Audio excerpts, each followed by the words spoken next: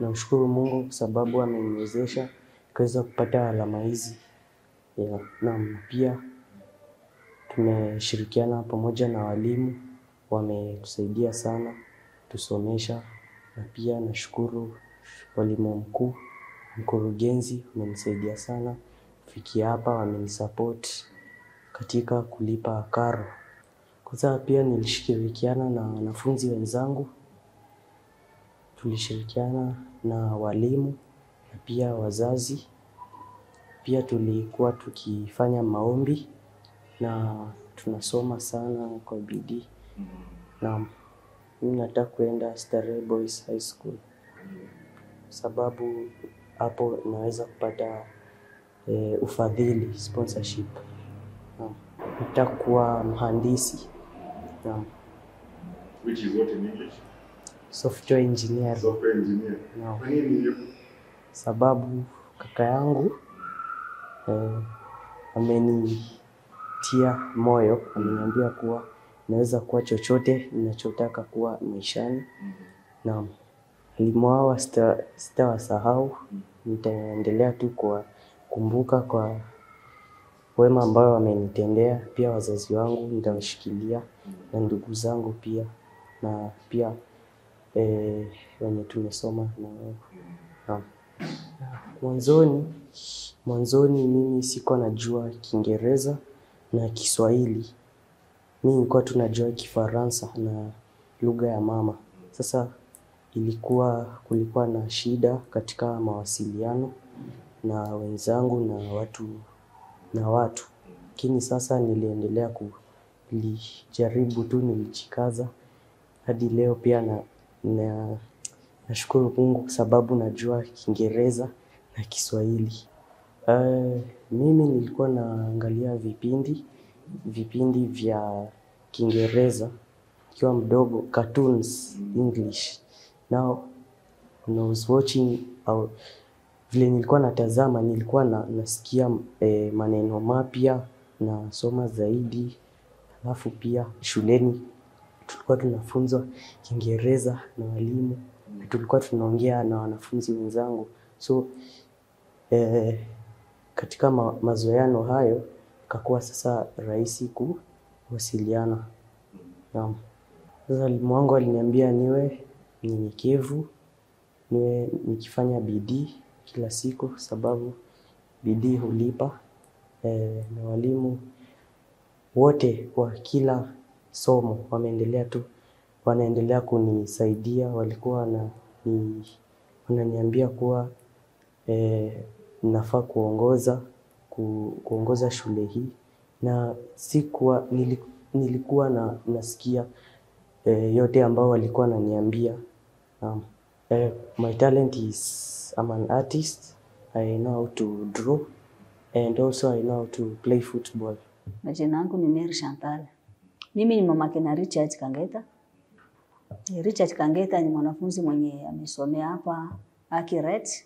Yeye Richard tulikuja na yeye, alikuwa mdogo, alikuwa na 5 years. Tulitokea Congo DRC. Tukafika hapa kuja na mzee na watoto 7. Nilitoka Kongo sababu kulikuwa vita. Na ni vita imejulikana, kila mtu anajua kama Kongo kuna vita na kuna insecurity sahi.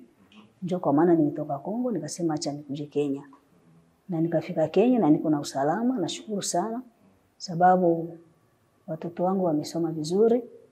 Na hata Richard mwenye alikuja kusomea hapa Akiret, nashukuru Mungu sababu mmeona gisa ameperform vizuri sana.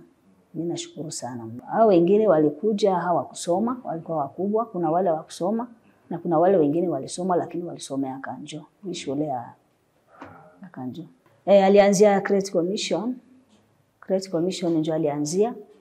Akasoma huko alianzia hapo tu kuanzia baby class, akaingia nursery mpaka class 1 mpaka class 3. Kuna mama rafiki yangu alikuwa head teacher kwa ile shule, miaka yule nakwambia Credit Commission. Ndio wakati tulifika hapa ni yeye mwenye tulijuana naye wa kwanza, na huyu mama akanipenda sana, nilifurahia na akasema vile ako head teacher kwa ile shule ya Credit Commission, akasema anachukua Richard na ndio vile alichukua Richard na akaanza kumsomesha kwa hiyo shule, na alikuwa na perform vizuri pia. Ikafika wakati yenye mama kazi iliisha, na wakati kazi iliisha ikabidi sasa nichukue responsibility yangu mimi mwenyewe kama mzazi.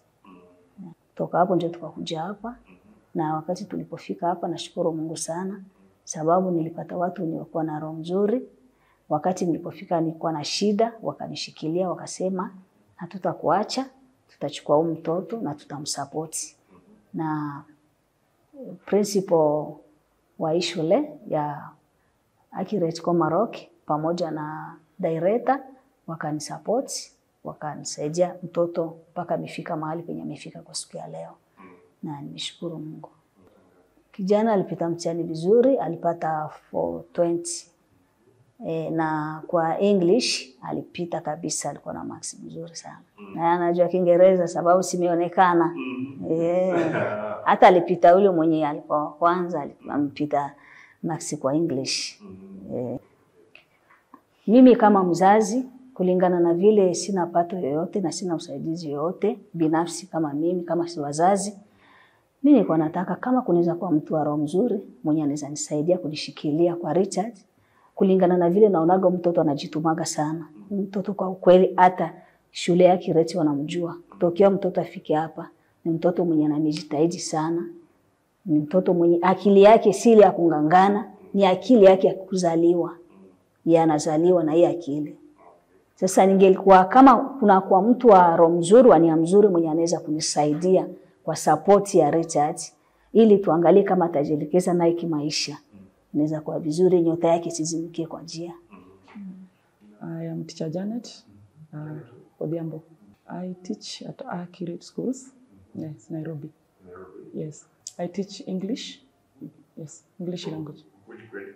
From grade 4 to 8. Yes, he's Benjamin Kageta. Yes, he's our top pupil with 420 marks. So Kageta, apart from being bright, he's humble and God-fearing child. And since we admitted him here in grade 5, Kageta has been good.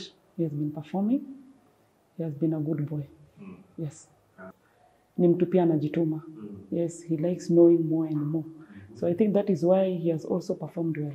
Yes. The guidance that he got from the teachers, then also him wanting to know more and more. You know, if you want to know more and more, at least, unajituma. Yes, so Kageta ni mtu wa kujituma sana sana. Yes, and also alikuwa pia mtu wa revision. Yeah, angepata swali haelewi angekuja anauliza. Yes, clarifications here and there. So that has also added to his great performance.